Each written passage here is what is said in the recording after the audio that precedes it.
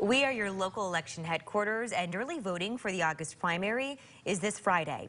According to the state, voters should be prepared to see a longer ballot as they cast their votes for state, federal, and county officials.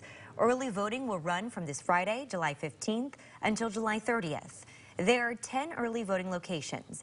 Some of them include the Knoxville Expo Center, Farragut Town Hall, Carnes Senior Center, and the City County Building.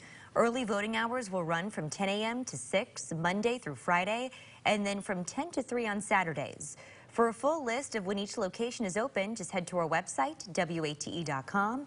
And remember, Election Day is August 4th.